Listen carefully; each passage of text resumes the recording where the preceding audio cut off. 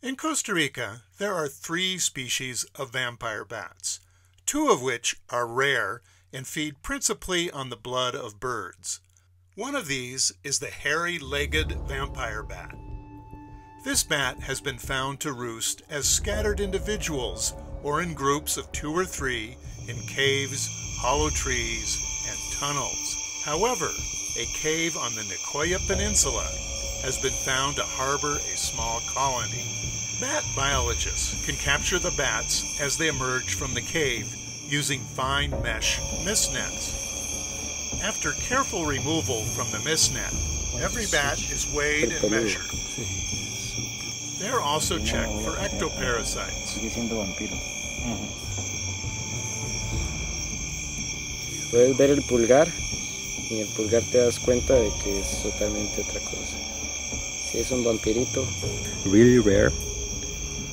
While having the face of a common vampire bat, it has much larger eyes, shorter thumbs, and of course, hairy legs.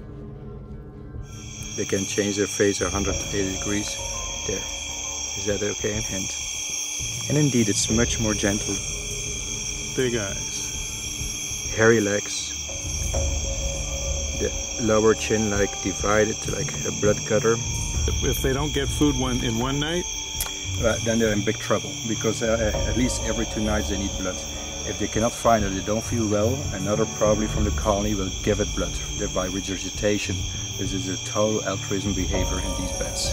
Amazing. It's assumed that hairy-legged vampire bats feed on the blood of larger birds like these chachalacas and tinamus, and also guans.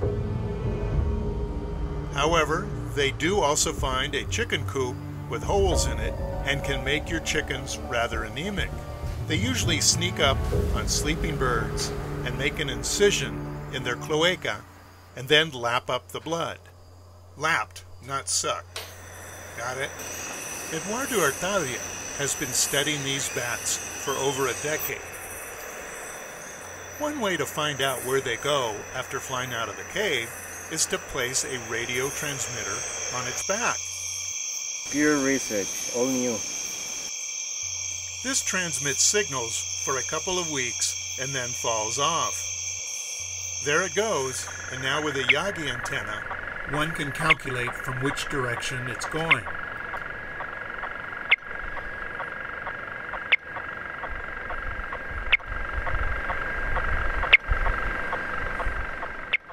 This one was found resting nearby with the help of a thermal camera. The transmitter is so light that in no way impedes their flight. It takes off and flies off the mountaintop, and now Eduardo waits until it returns to the cave. Ahora no hay nada de señal.